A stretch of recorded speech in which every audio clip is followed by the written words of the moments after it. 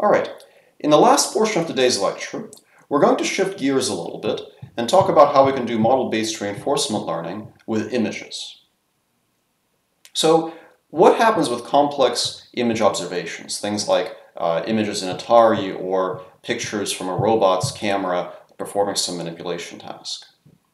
Well, with the algorithms that we talked about before, they all have some form of model that predicts the next state from the previous state in action, and then plans over these states. What is hard about doing this with images? Well, first, images have very high dimensionality, which can make prediction difficult. Images also have a lot of redundancy. So, the different pixels in the image for the Atari game are very similar to each other, and that means that the state contains a lot of redundant information. Image-based tasks also tend to have partial observability. So if you observe one frame in an Atari game, you might not know how fast the ball is moving in breakout, for instance, or in which direction. So when we're dealing with images, we typically deal with a POMDP model, and this is the graphical model illustration for a POMDP. It has a distribution of next states given previous states and actions, and distributions over observations given states. And typically when we're doing RL with images, we know the observations and actions, but we do not know the states. So we would like to learn the transition dynamics in state space, P of ST plus 1 given ST AT, but we don't even know what S is. So perhaps we could separately learn P of OT given ST and P of ST plus 1 given ST comma AT. And that could be quite nice because P of OT given ST handles all the high dimensional stuff, but it doesn't have to deal with the complexity of temporal dynamics. Whereas the P of ST plus 1 given ST AT has to deal with the dynamics, but doesn't have to deal with the high dimensional stuff. And maybe this separation of roles can give us some viable model-based RL algorithms for image observations. I'll discuss such algorithms briefly and somewhat informally, but then at the end I'll also talk about how maybe some of this is not actually true. Maybe it is not too bad to actually learn dynamics directly on images. So that'll come at the end. But first, let's talk about these kind of state space models. So these are sometimes referred to as latent space or latent state models. In general, they're state space models. So here we're going to learn two objects. We're going to learn a P of OT given ST, basically how does our state map to an image, that's the observation model, and a P of ST plus 1 given ST AT, which is our dynamics model in our unobserved state space. We will typically also need to learn a reward model, P of RT given ST AT, because our reward depends on the state, and since we don't know what the state is, we don't know how the reward depends on it. So we would typically also add a reward node to this and learn a reward model. All right, so how should we train one of these things? Well, if we had a standard fully observed model, we would train it with maximum likelihood. We would basically take our data set of n different transitions, and for each transition, we would maximize the log probability of ST plus 1 comma I given STI and ATI. If we have a latent space model, now we have a P of OT given ST and a P of ST plus 1 given ST AT.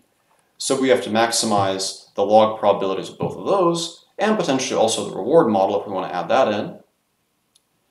If we knew the states, then this would be easy. Then we would just add together log P phi ST plus 1 given ST AT to log P phi OT given ST. The problem is that we don't know what S is, so we have to use an expected log likelihood objective, where the expectation is taken over the distribution over the unknown states in our training trajectories.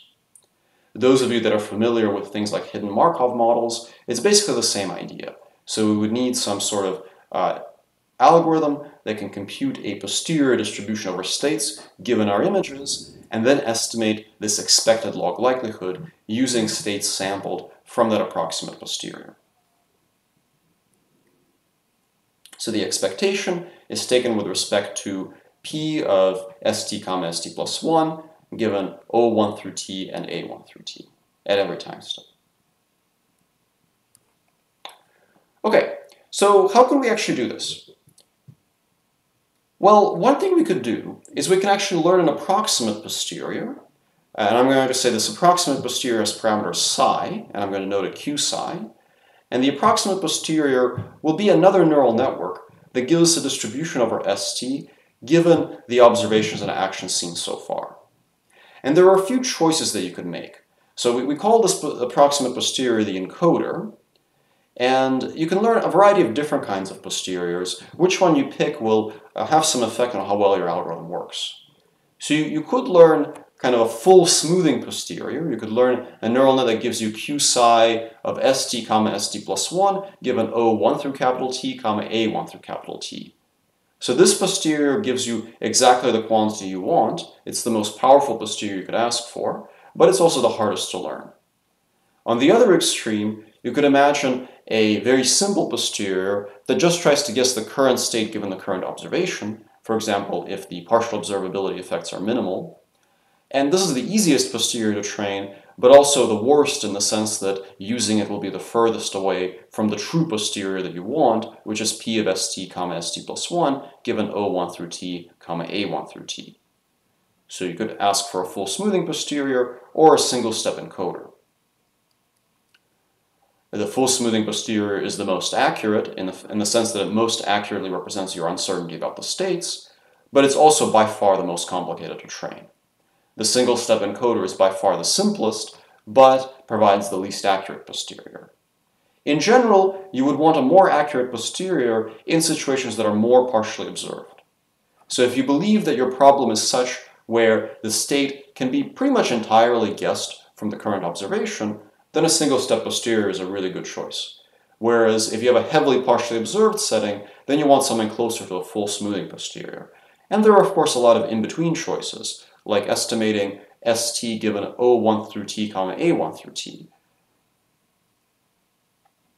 Now, in terms of how to actually train these posteriors, this requires an understanding of something called variational inference, which we'll cover in more detail next week.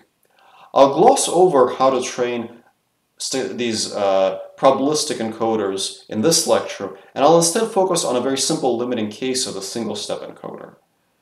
So we're going to talk about the single-step encoder, and we're going to talk about a very simple special case of the single-step encoder. So if we were to really do this right, then for every time step, we would sample st from q of st given ot and st plus 1 from q of st plus 1 given ot plus 1, and then using those samples, maximize log p of st plus 1 given st and log p of ot given st. But a very simple special case of this, if you believe that your problem is almost fully observed, is to actually use a deterministic encoder. So instead of outputting a distribution over st given ot, we would just output a single st for our current ot. The stochastic case requires variational inference, which I'll discuss next week, but the deterministic case is quite a bit simpler. So the deterministic case can be thought of as a delta function centered at some deterministic encoding g psi of ot. So that means that st is equal to g psi of ot. And if we use this deterministic encoder, then we can simply substitute that in everywhere where we see an s in the original objective, and we can remove the expectation. So now our objective is to maximize, with respect to phi and psi, the sum over all of our trajectories, of the sum over all of our time steps, of log p g of ot plus 1 given g of ot comma at, plus log p of ot given g of ot. So the second term can be thought of as a kind of autoencoder. It just says that if you encode ot, you should be able to reconstruct it back out again. And the first term, it enforces that the encoded states should obey the learned dynamics. And then you could optimize both phi and psi jointly by backpropagating through this whole thing. If the dynamics is stochastic, then you want to use something called the reparameterization trick to make this possible to solve with gradient descent, which I'll cover next week. But you could also use deterministic dynamics in this case and have a fully deterministic state space model of this sort. So the short version is write down this objective and then optimize it with backpropagation and gradient descent. So everything is differentiable, and you could train everything with backprop. All right, so take a minute to think about this formulation, look over the slide, and think about whether everything here makes sense to you.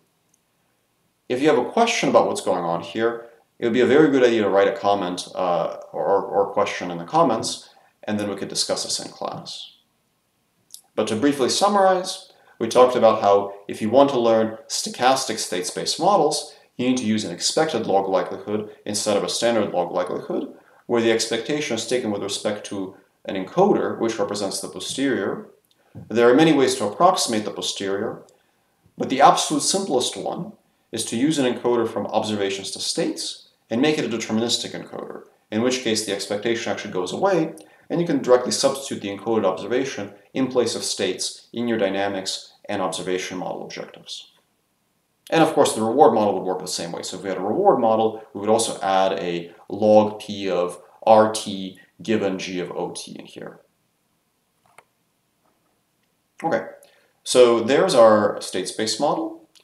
You can think of G of OT as an additional virtual edge that maps from O to S. And we also have the reward model, so we can add that in there. And then we have a latent space dynamics, image reconstruction, and a latent space reward model.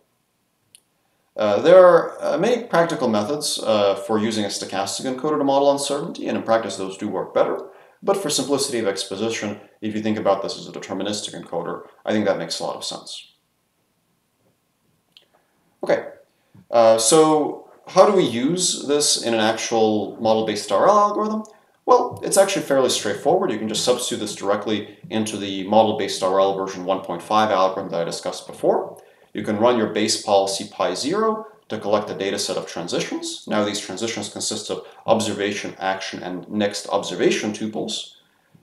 Then you train your dynamics, reward model, observation model, and encoder together with backpropagation. Plan through the model to choose actions that maximize the reward. Execute the first planned action and observe the next resulting observation O prime, append that transition to D, and replan, and that's your inner MPC loop. And then you have your outer data collection loop where every n steps you collect more data and retrain all of your models. All right, a few examples of actual algorithms in the literature that have used this trick. So here is an example by Water et al. Called Embed to Control. This paper used a stochastic encoder, but otherwise the idea is fairly similar. And then they used LQR to construct their plans through the state space model. So here's a video. First they're showing their state space. This is for a kind of a point mass 2D navigation task where you just have to avoid those 6 little obstacle locations. And what they're showing on the right is an embedding of the state space learned by their model, and you can see that it kind of has a 2D decomposition that reflects the 2D structure in the task, even though the observations are images. Here is an inverted pendulum task where they're training on images from the inverted pendulum, and you can see that the state space model has this kind of cool 3D structure reflecting the cyclical nature of the pendulum task. Here is the actual algorithm in action for pendulum swing up. So on the right, they're showing basically one-step predictions from their model, and on the left, they're showing the real image, and you can see that it's kind of fuzzy, but has some reasonable idea of what's going on. Here is another task, which is cart pole balancing. So here, again, you can see the images on the right are a little fuzzier, but they generally have a similar rough idea. And here is a simple reaching task with a 3-link muscular arm, and it's trying to reach a particular goal image. So you can see that it kind of reaches out and more or less goes to the right goal image. All right, here's a more recent paper that builds on these ideas to develop a more sophisticated state space model. So here, the state space model actually is regularized to be locally linear, which makes it well suited for iterative linearization algorithms like iterative LQR. And this method is tested on some robotics tasks. This was actually done by a student who was an undergraduate here at Berkeley at the time. Here the observations that the robot are seeing are shown in the top left corner, and then it's using LQR with this learned state space model to put the Lego block on the other Lego block. And here's another example of a task where the robot has to use images to push this cup to the desired location, and Laura here, who's one of the authors on this paper, is in real time, giving the robot rewards to supervise its reward model by hitting that button on the keyboard. All right. Here's a little bit more of an illustration.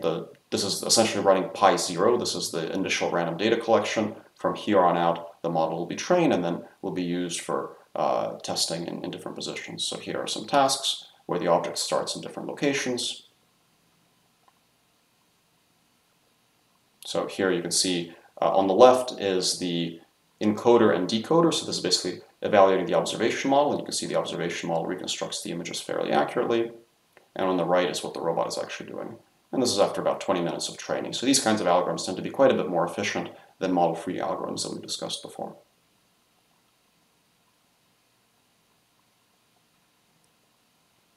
Okay, now so far we've talked about algorithms that learn a latent state space model. They learn some sort of encoder with an embedding G of OT equals ST. What if we dispense with the embedding altogether and actually go back to the original recipe in model-based RL, but in observation space? So what if we directly learn P of OT plus 1 given OT AT? If we have partial observability, then we probably need to use a recurrent model. So we need to make OT plus 1 also depend on old observations. But as long as we do this, we can actually do a pretty decent job of modeling dynamics directly in image space. And there's been a fair bit of work doing this. This is an example actually from a somewhat older paper now, 3 years ago, showing a robotic arm, and each column shows a different action starting from the same point. So you can see that for different actions, the arm moves left, right, up and down, and when it contacts objects, it pushes those objects. These kinds of methods can work fairly well in more complex settings where learning a compact latent space is very difficult. So if you have dozens of objects in the scene, it's not actually clear how to build a compact state space for them, but predicting directly in image space can actually work very well. And then you could direct the robot to do a particular thing by, for example, telling it, this particular point in the image, move it to this location. And then it figures out actions that lead to that outcome. And you can do things like reach out and grab a stapler. So here is the animation of what the model thinks is going to happen. And when it actually goes and does it, it reaches out, puts the hand on the stapler, and then pushes it to the desired location.